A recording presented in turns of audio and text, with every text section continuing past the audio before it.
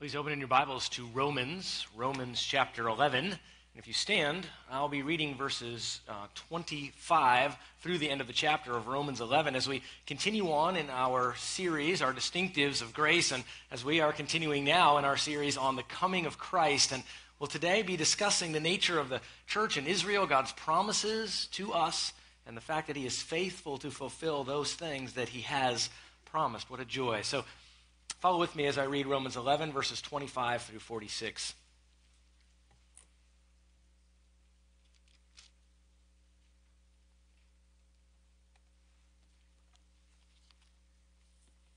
For I do not want you, brethren, to be uninformed of this mystery, so that you will not be wise in your own estimation, that a partial hardening has happened to Israel until the fullness of the Gentiles has come in. And so all Israel will be saved, just as it is written, the deliverer will come from Zion. He will remove ungodliness from Jacob. This is my covenant with them when I take away their sins.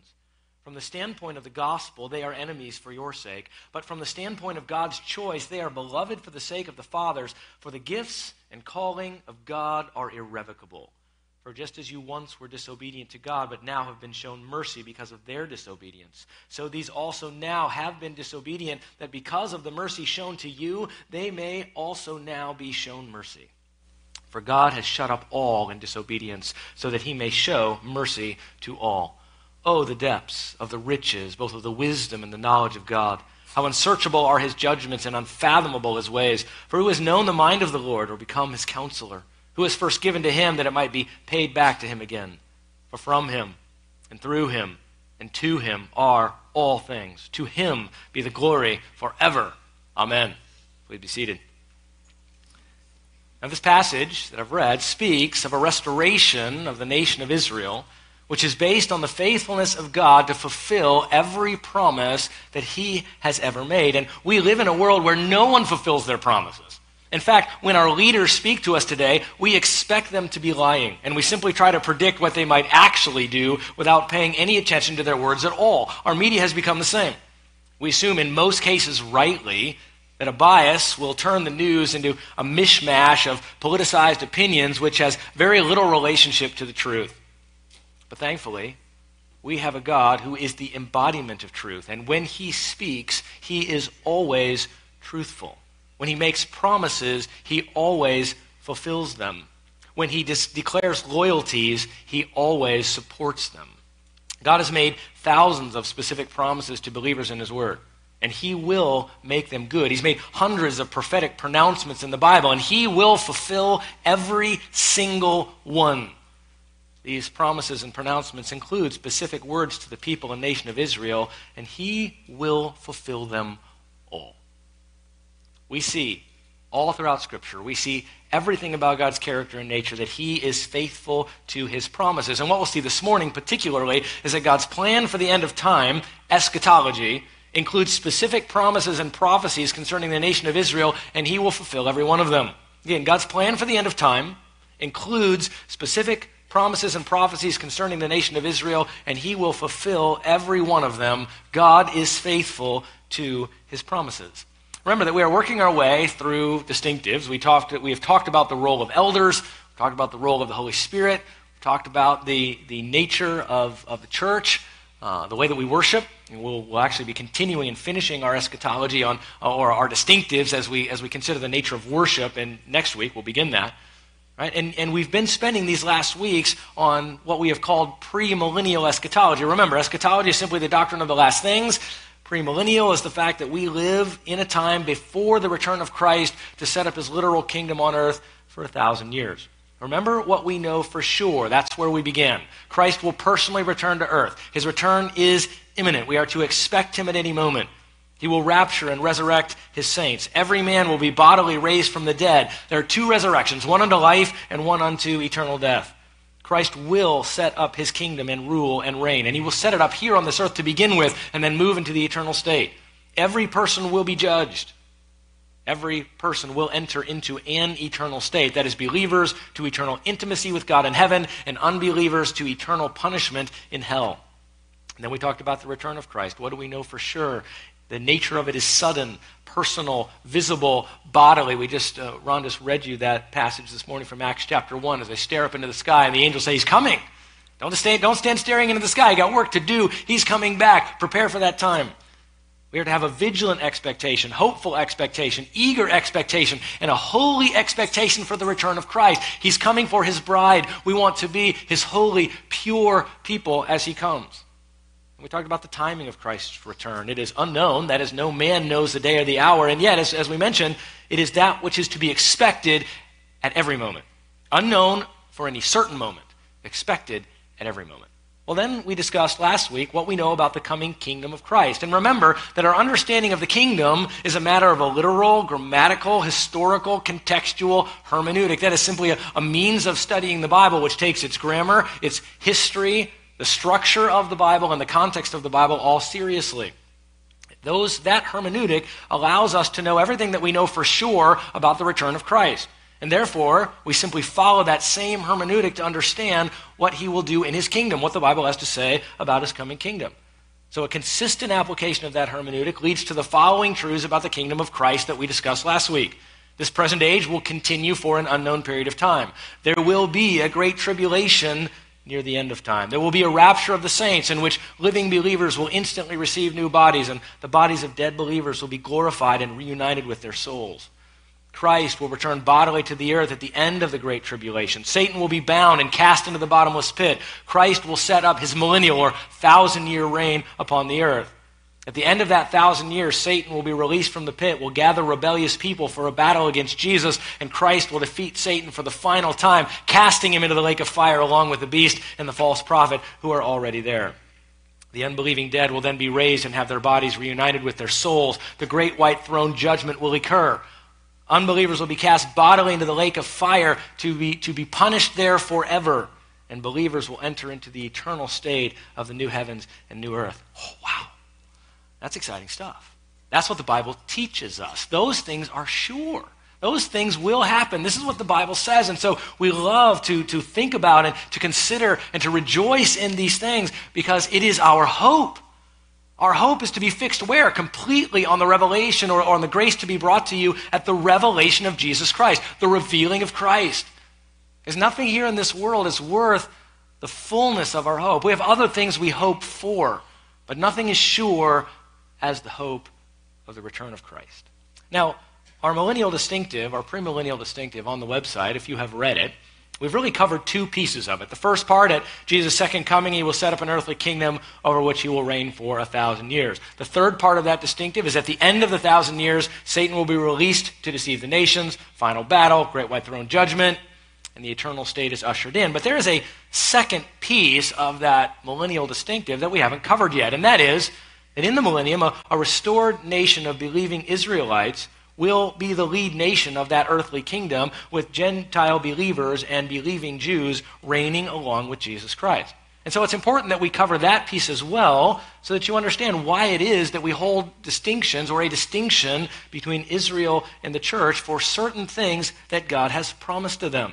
This further refinement is not something that is invented or that we draw simply from a theological system. The further refinement of eschatology is drawn directly from our text. We're going to spend a lot of time reading places in the Bible that you probably don't read a lot. We're going to read Zechariah. We're going to read all kinds of places where these things are predicted, these truths about God's plan for the nation of Israel. The millennium, Christ's kingdom on earth, and the tribulation cannot be clearly understood outside of God's remaining purposes and promises to his ethnic people Israel. They make no sense. To have a millennium, to have a tribulation, if God is not working with Israel, it doesn't match the rest of the Bible. Those two things do not fit together. So, let's jump quickly. You're not going to be quite on your outline yet, but we'll work our way that way. First, I'm going to give you an overview. So I guess that's your first point. An overview of reasons for biblical distinctions between Israel and the church. The question should be, why do we have a further distinction within this premillennial position? And the reason is that the same hermeneutic and understanding of biblical interpretation that led to a premillennial position leads to an ongoing differentiation between the church and the ethnic nation of Israel. This enables the consistent application of a literal, grammatical, historical, contextual hermeneutic. Holding a distinction between Israel and the church allows us to interpret the Old Testament promises to Israel as actual promises to the nation of Israel, which is exactly what those Israelites would have understood. It allows us to take the Old Testament seriously. And I might stop for just a moment here, and you're like, wow, I just showed up this morning, and you're doing premillennial eschatology and the distinctions between Israel and the church. These things matter. They matter because they inform our ability to properly understand Scripture through a proper interpretation of it. These are important matters because they form the foundation of our church, or at least the way that we come to these conclusions is being revealed through the very way that we study Scripture. So all of these things flow out into these important doctrinal distinctions. Having a distinction, or seeing the distinction between Israel and the church, allows us to make sense of prophecy, which speaks of God's plan for Israel and Jerusalem and Jews after the ascension of Christ back to heaven. Christ did not subsume Israel. Israel was not simply fulfilled in the person of Christ, and then there are no literal fulfillments after that. He laid the foundation for all of the literal fulfillments to Israel, which will come. This also allows us to trust God when he makes promises to a particular group of people, i.e. Israel, that he will not renounce or change those promises in any way, but that he will fulfill them. God is always faithful to the things that he's promised. And if he's not faithful to Israel, we have absolutely no confidence that he would be faithful to us. Our promises are bound together completely. They're interwoven completely with the promises to Israel. And so if he does not fulfill those, there is no assurance that he will fulfill ours. God does not have two separate plans. One single plan that includes clear distinctions between Israel and the church, even while maintaining their continuity as one people of God. And Scripture interweaves these from beginning to end. And that's the beauty of it. The beauty of this position, the beauty of this means of studying Scripture, is it allows us to take everything, as it were, at face value, just as it is in our text. Working through metaphor when it's metaphor, working through illustration when it's illustration, preparing the way for seeing all the things that God is doing to the fullest extent that we can understand them. And please know that we're not saying we have every bit of this figured out. We're teaching the things that we feel like are the most clear that Scripture reveals. So, secondly now, God began. So now what we're going to do is I'm going to give you in 20 minutes, 25 minutes, I'm going to give you an overview of God's redemptive plan as it relates to Israel and the church and the culmination for both. 20 minutes. All right, we're going to do our best. I'm parachuting in on a lot of passages here that if you come and do take some of the other Sunday school classes and programs that we offer, ministries we offer, it will help you. A little side note, our Shepherd's Institute class for men, where a 2-year program where we begin by studying an overview of Old Testament and New Testament, work our way to systematic theology, and then how to study Scripture, hermeneutics, and then work our way out through leadership and counseling. That's coming. We're going to begin that in the fall. And so if you sit here this morning going, I don't know what you're talking about. Great, men. Well, not great maybe, but come join us in the fall, and we'll help fill this in so you know. All right, our ladies do the same. They do similar class. It won't start in the fall, probably another year before that specific class happens. Oh, but by the way, you can study these things on your own at any time. Feel free to do so. I'm going to give you an overview. We'll do the best that we can, so here we go. God began his redemptive work with a promise concerning a Redeemer. This is clear. Genesis 3:15. And the Redeemer would be the seed of the woman. I will put enmity between you and the woman, speaking of the serpent. Between your seed and her seed, he will bruise you on the head, and you will bruise him on the heel. We have the promise through the seed of Eve of a coming Messiah who will bruise, or really who will crush the serpent's head. This then begins to carry itself out. God carries forth his redemptive work by choosing an individual, Abraham, to form an ethnic people, the Israelites. Turn to Genesis 12. We're going to do some Bible drills this morning, so be ready to use your fingers or either to turn pages or to swipe on your phone, either way, or your iPad. Genesis chapter 12 is a promise then to Abraham as he calls him out to form his nation, Israel. Genesis 12, verse 1. Now the Lord said to Abram, go forth from your country, from your relatives, and from your father's house to the land which I will show you. And I will make you a great nation. I will bless you. I will make your name great, and you shall be a blessing. And I will bless those who bless you and curse those who curse you. And in you all the families of the earth will be blessed. This Abrahamic covenant, and really we can see the Bible as a series of covenants, as a series of promises that God makes to his people. Promises in which he makes. He says, this is what I will do. Right? And in the Abrahamic covenant, we see a promise of a land that Abraham will enter into and then have perpetually for the nation that will come from him a land, a seed that coming forth from him will be a son, and then ultimately that his descendants will be as the stars in the sky, as the sand on the seashore. And we see a blessing. That is the blessings to Abraham and through his seed, and ultimately through the seed that will come, the Lord Jesus Christ, the Messiah, there will be a blessing that extends to all the nations. Please understand that in the Abrahamic covenant, you have both the promises to Israel and the promises to the Gentiles and to the church. It is bound up in that covenant. And that covenant is a unilateral covenant, unconditional and everlasting. That is, God makes it. And although Abraham has things to which he is supposed to respond, his response is not what drives the covenant. God says, I will do this, and it is an everlasting covenant. So please understand that the Abrahamic covenant lays the groundwork for both Israel and the church, even though, as we will see, the church remained a mystery and something that was unrevealed in its fullness until we get to the New Testament.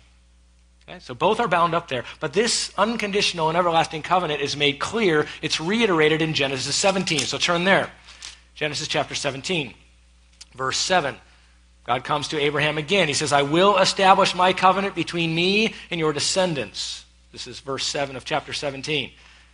Between me and your descendants after you throughout their generations for an everlasting covenant to be God to you and to your descendants after you. I will give you and to your descendants after you the land of your sojournings, all the land of Canaan, for an everlasting possession, and I will be their God. It could not be any more clear. This is an everlasting covenant. All the pieces of the covenant are everlasting: the land, the seed, and the blessing. Psalm 105, verse 8. He has remembered his covenant forever. The word which he commanded to 1,000 generations, the covenant which he made with Abraham, his oath to Isaac, that he confirmed to Jacob for a statute, to Israel an everlasting covenant, saying, to you I will give the land of Canaan as the portion of your inheritance. So God made promises, chose Abraham and made promises to him, and God made promises to Israel as a nation. This is still underneath your second, or point C, letter C there. Right? God made promises to Israel as a nation. That is, after he made promises to Abraham, then as that nation gets established, promises are made to them. Israel is not a type. Neither Christ nor the church assume her identity. The church is part of the fulfillment of the Abrahamic covenant as the blessings of Abraham are extended to the Gentile nations in the New Testament era. Turn to Jeremiah 31. This is an everlasting relationship. Could not be more clear all throughout the Old Testament and throughout the New Testament as well. So as we move to the major prophets, and particularly to the book of Jeremiah at the end, right, and really again all throughout both the major and minor prophets, in Jeremiah 31, we have the concept of this everlasting promise made to the nation itself. Jeremiah 31, 35 through 37. Thus says the Lord, who gives the sun for light by day and a fixed order of the moon and stars for light by night, who stirs up the sea so that its waves roar. The Lord of hosts is his name. If this fixed order departs from before me, declares the Lord, then the offspring of Israel also will cease from being a nation before me forever. You can just end there.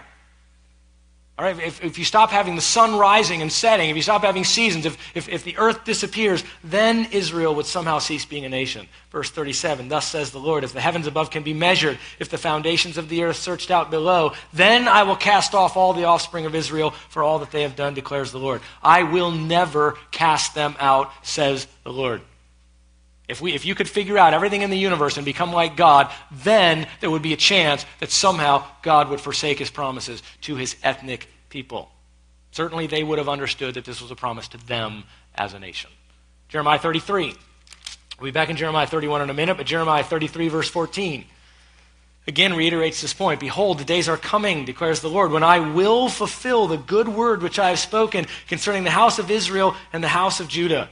In those days and at that time I will cause a righteous branch of David to spring forth. He shall execute justice and righteousness on the earth.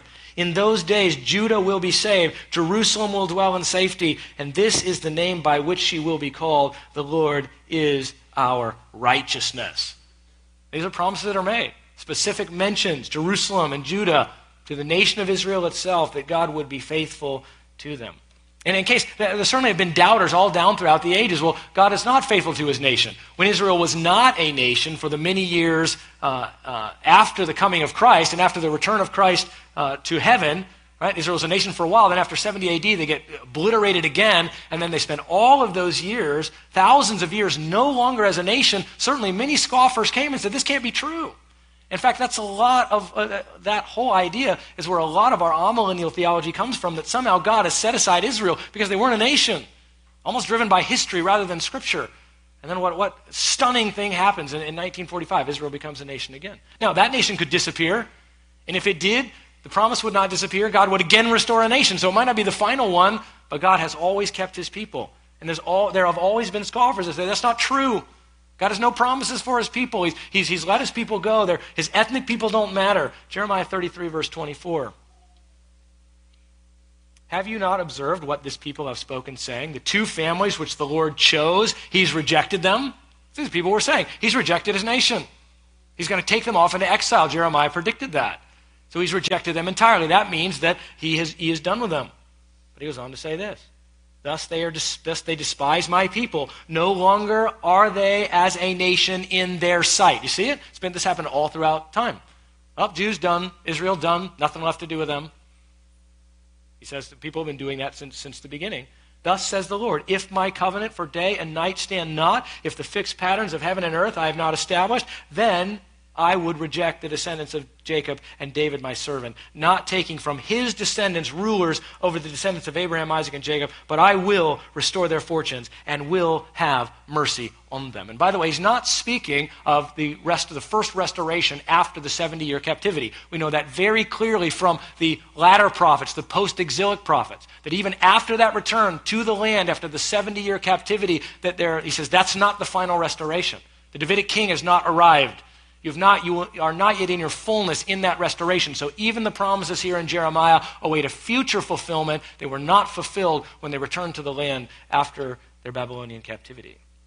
Well, then back to Jeremiah 31. So in these promises to his nation, he promised an everlasting relationship, and then he promised a new covenant. By the way, the new covenant, and many people misunderstand this. The new covenant is not replacing the Abrahamic covenant.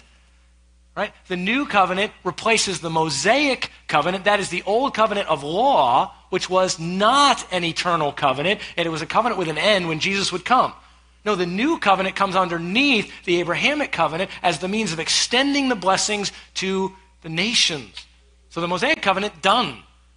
But when the new covenant is promised, it does not undo the Abrahamic covenant, which is the grounding for the rest of the covenants that flow out through the Old and New Testaments and really into the eternal state. Jeremiah 31:31. Behold, the days are coming, declares the Lord, when I will make a new covenant with the house of Israel and with the house of Judah. Again, replacing the old or Mosaic covenant. Not like the covenant which I made with their fathers in the day I took them by the hand to bring them out of the land of Egypt. You see it. That's the Mosaic. Not the promise he made to Abraham in Genesis 12. He's not abrogating that ever. It will never be abrogated. It cannot be. Although the Mosaic covenant is done. It was done with Christ. Not like the covenant, verse 32, which I made with their fathers in the day I took them by the hand to bring them out of the land of Egypt. My covenant which they broke, although I was a husband to them, declares the Lord. But this is the covenant which I will make with the house of Israel after those days, declares the Lord. I will put my law within them on their heart, and on their heart I will write it. And I will be their God, and they shall be my people. They shall not teach again each man his neighbor, each man his brother, saying, know the Lord, for they will all know me, from the least of them to the greatest, declares the Lord. For I will forgive their iniquity, and their sin I will remember no more. And then again, we just read where it says that's eternal. That's going to be something that is everlasting. Well, next, letter D here, God continued his redemptive work by establishing the church. So he makes these promises to Israel in the Old Testament. Promises which are made as an everlasting covenant, which was a covenant that was not dependent upon Abraham's actions, but was dependent upon God's to make it eternal. Then as we move into the New Testament, he continues his redemptive work by establishing a church, a new people consisting of both Israelite and Gentile. And number one here is that the church does not replace, supersede, or fulfill the nation of Israel. It is a new thing, a new entity. Again, not new in that God didn't know it was coming, not new in that it was like plan B when Israel didn't do what they were supposed to. New in that it is not the same as Israel. It's not just a continuation through some kind of fulfillment. The church is a new thing, again, predicted in the old, but in a what we call a mystery form. That is a form that wasn't recognizable until Christ came. The church is anticipated in the Old Testament. It is spoken of in the New Testament as a mystery.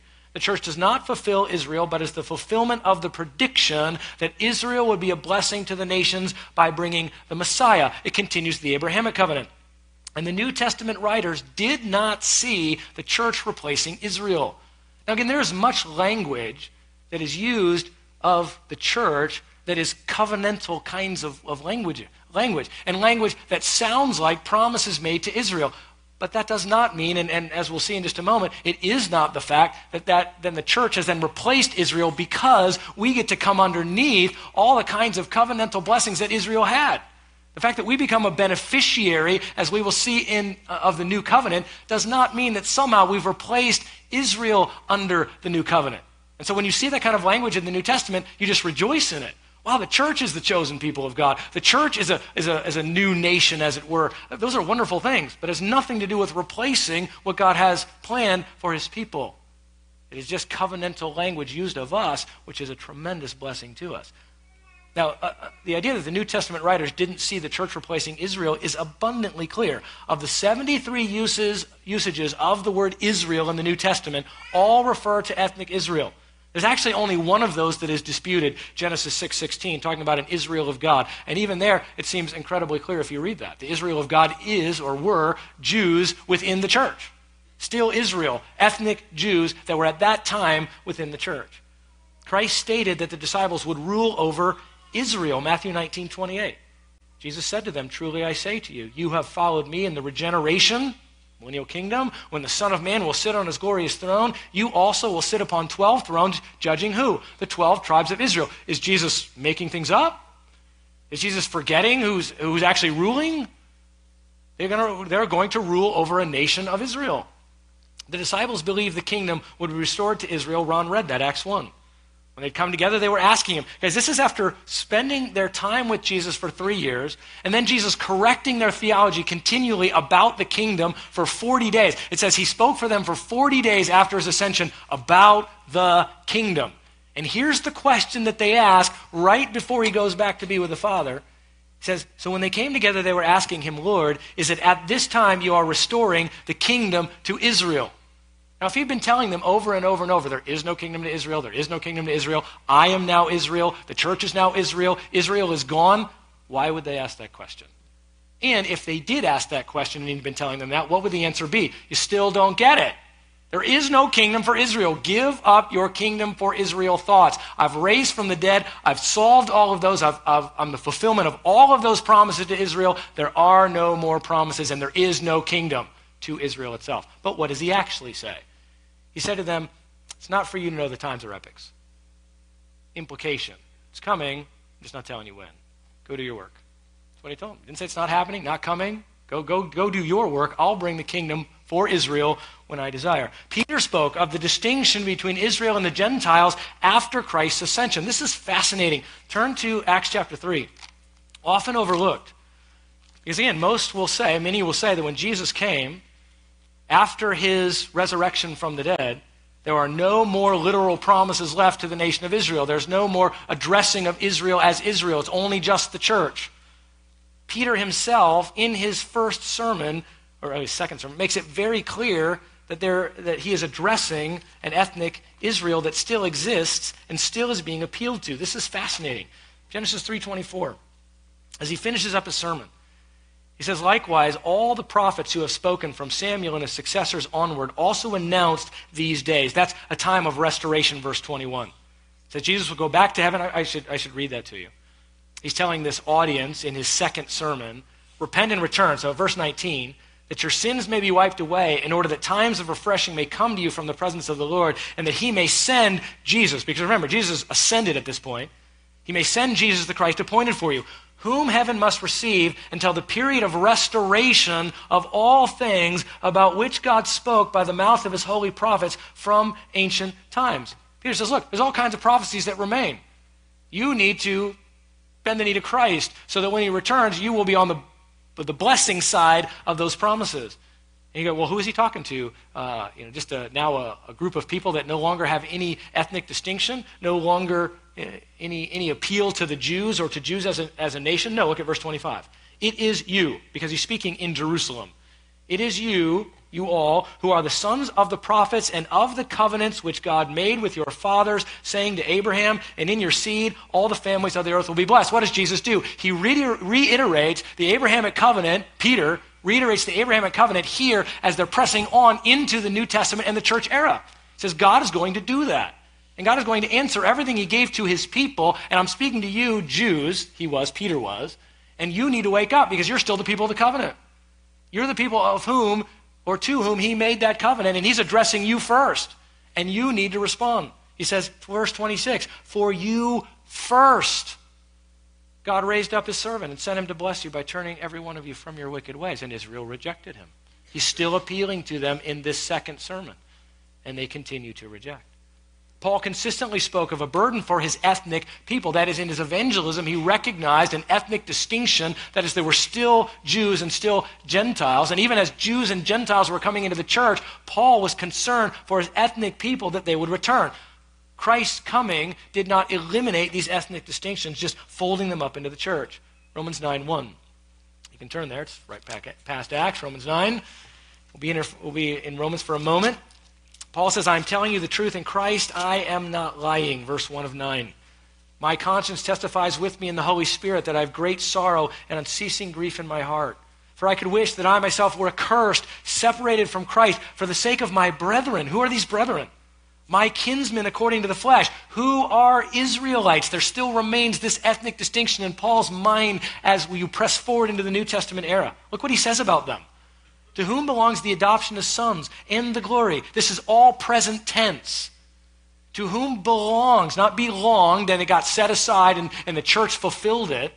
To whom belongs the adoption as sons and the glory and the covenants and the giving of the law and the temple service and the promises. Whose are the fathers and from whom is the Christ according to the flesh, who is over all, God bless forever. Amen. It could not be more clear.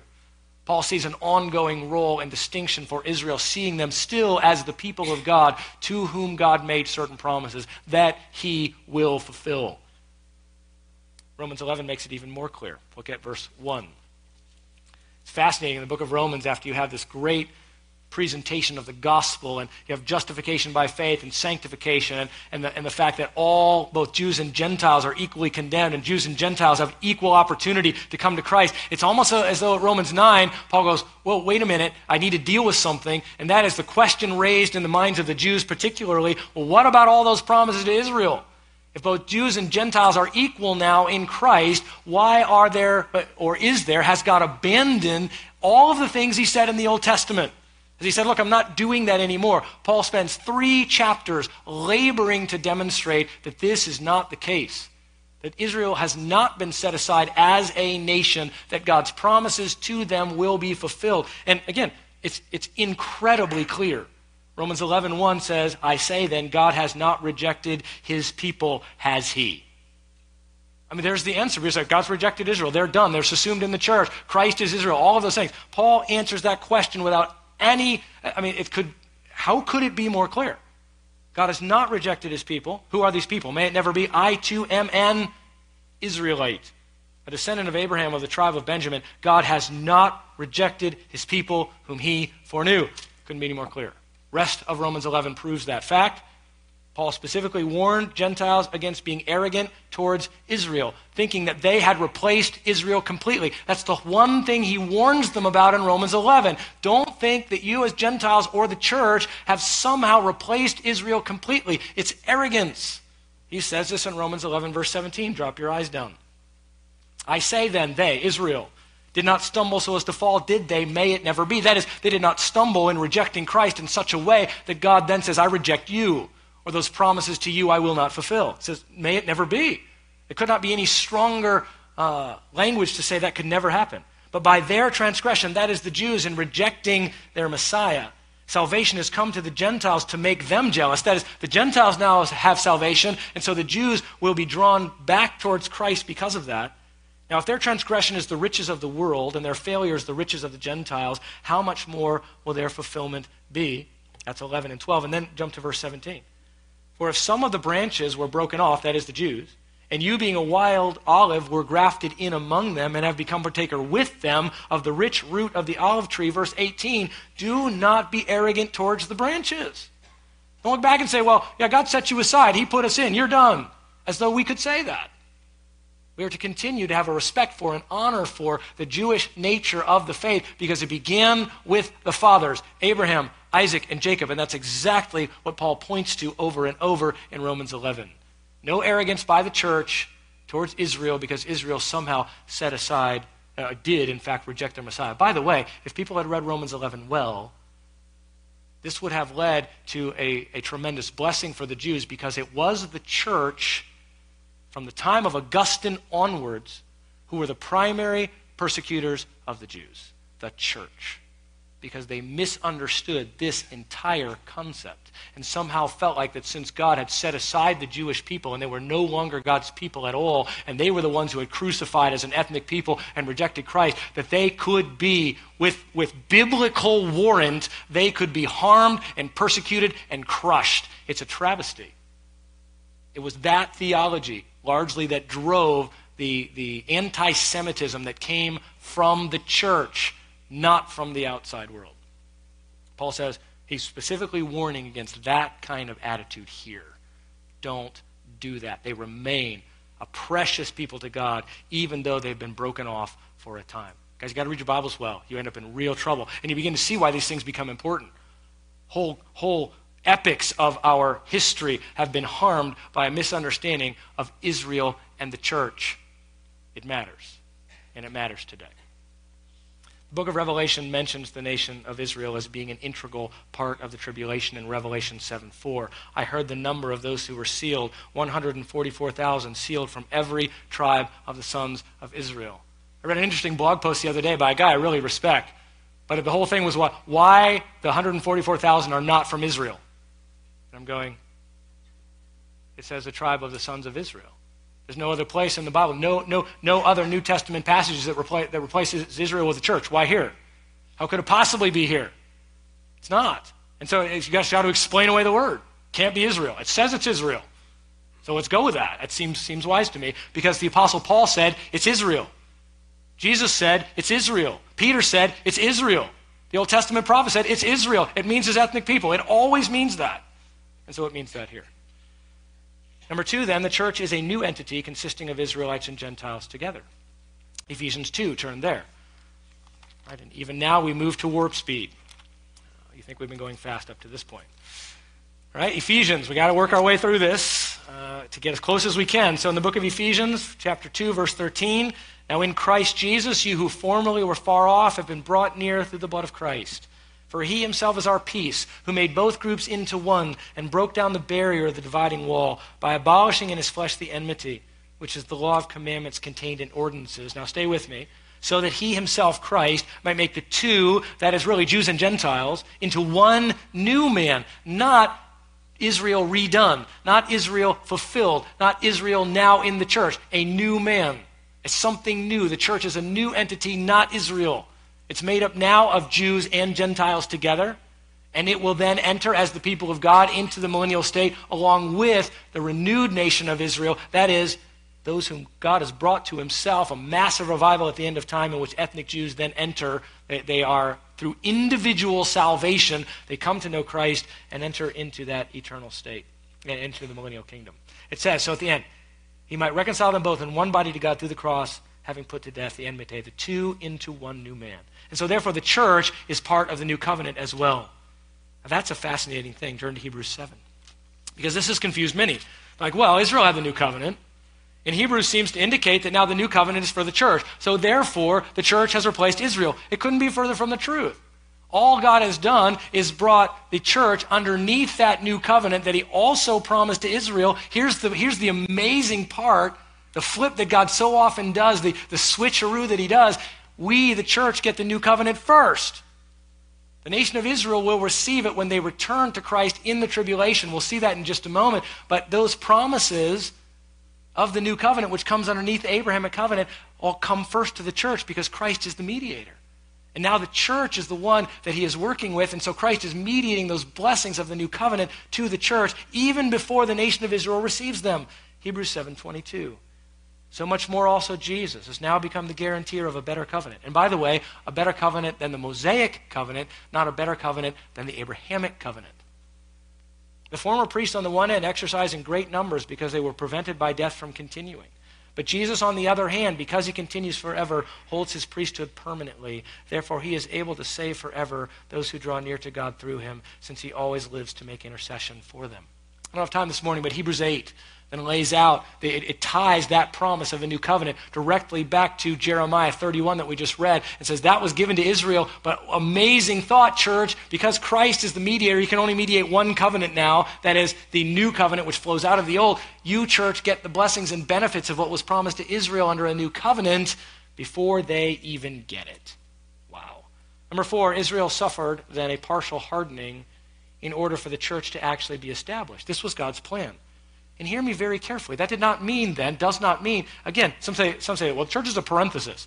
The only thing that means is that in the Old Testament, the Jewish prophets were looking at the nation of Israel. They saw Christ's first coming to provide for Israel, and then they saw his second coming to provide for Israel, and they didn't make a lot of predictions about what happened in between, which is the church age. But it has nothing to do with being some kind of parenthesis that God didn't think about. Oh, we're kind of a second plan. No, we are a part of, in fact, the very reason that Israel was set aside is so the church could be brought in. It couldn't be anything further from a double plan or a parenthesis plan or something that God didn't speak about. Look at Romans 11 again. And I already read these passages. So back to Romans 11, verse 25. I do not want you, brethren, to be uninformed of this mystery, because in the Old Testament it wasn't clearly seen. Not predicted at all, not totally unknown in the Old Testament, just a mystery. I do not want you to, brethren, be uninformed of this mystery, so that you will not be wise in your own estimation, that a partial hardening has happened to Israel until the fullness of the Gentiles has come in. The church now coming. So, here's what it says. And so all Israel, ethnic Israel, will be saved. That is, through individual salvation, God will work, and so there will be a national revival and renewal. Just as it is written, the deliverer will come from Zion. He will remove ungodliness from Jacob. This is my covenant with them when I take away their sins. Wait a minute, he already did that. Certainly he did that. But Israel has not responded to that. They rejected him, but they will respond to that, and the deliverer then at that point will be for them, as it were. It says, from the standpoint of the gospel, they are enemies for your sake. From the standpoint of God's choice, they, ethnic Israel, are beloved for the sake of the fathers, Abraham, Isaac, and Jacob, who were Israelites. The gifts and calling of God are irrevocable. He has called his nation. He will fulfill his promises to his nation. He will restore his nation, and they will enter with the church into the millennium and into the eternal state. Zechariah also predicts this salvation, Zechariah 12:9. In that day I will set about to destroy all the nations that come against Jerusalem. I will pour out on the house of David and on the inhabitants of Jerusalem the spirit of grace and of supplication, so they will look on me whom they have pierced. They will mourn for him, that is the Messiah, as one mourns for an only son. They will weep bitterly over him like a bitter weeping of the firstborn. Zechariah is a post-exilic prophet. He speaks after the restoration of Israel back to the land after their 70-year captivity. He looks ahead to say there's a coming millennial time, a tribulation time, in which when the Messiah returns at that point, the second coming, Israel will be prepared. They will see their Messiah whom they pierced, and they will repent in mass. Thus all Israel will be saved. There will be a massive revival and response from the nation of Israel to God. This is clearly predicted. We're not inventing things. We're not, it's not murky things that are unsure. It couldn't be more clear from Romans 11, certainly, but from multiple Old Testament passages. The Israelites then will receive the blessings of the new covenant at that time. The covenant predicted to them, they will receive it as a nation. And by the way, that's a major part of what the millennial kingdom is for. All those blessings will then flow into the millennial kingdom. The Israelites will receive the fullness of the land that they were promised. And this will happen in the millennium. The Israelites will finally fulfill the mandate to be a blessing to the rest of the nations by ruling with Christ in Jerusalem. And this happens in the millennium, Zechariah 14. At the end of Zechariah 14, verse 19, it says, and in that day, living waters will flow out of Jerusalem, a real Jerusalem, the actual Jerusalem, a physical Jerusalem, half of them towards the eastern sea, the other half towards the western sea. It will be in summer as it was in winter. The Lord will reign over all the earth, and in that day the Lord will be the only one, and his name will be the only one. He will rule. He will rule from Jerusalem. He will rule with his ethnic people as well as with the church of God as one people of God. Last point. God will harmonize his redemptive work by having the restored nation of Israel rule and reign with the church as one people of God. Israel will retain ethnic identity as she brings a blessing to the nations. Zechariah 8. Thus says the Lord, it will yet be that peoples will come, even the inhabitants of other cities. This is in the millennial kingdom. The inhabitants of one will go to the other, saying, let us go once more to entreat the favor of the Lord, to seek the Lord of hosts. I will go. So many peoples and mighty nations will come to seek the Lord of hosts in Jerusalem. Again, physical location. To entreat the favor of the Lord. Thus says the Lord of hosts, in those days 10 men from all the nations will grasp the garment of a Jew, an Israelite, saying, let us go with you, for we've heard that God will be with you. So that the Jews as a nation, as it were, the lead nation ruling from Jerusalem with Christ, but also Revelation 2, the promise to the church, that he who overcomes and keeps my deeds until the end, to him I will give authority over the nations. He will rule them with a rod of iron as the vessels of the potter are broken to pieces. So we, the church, will also be ruling and reigning with them. The nation of Israel and the city of Jerusalem will retain geographic significance. I've read verse after verse. Actual Israel, actual Jerusalem, a piece of land on an earth where Christ comes to rule.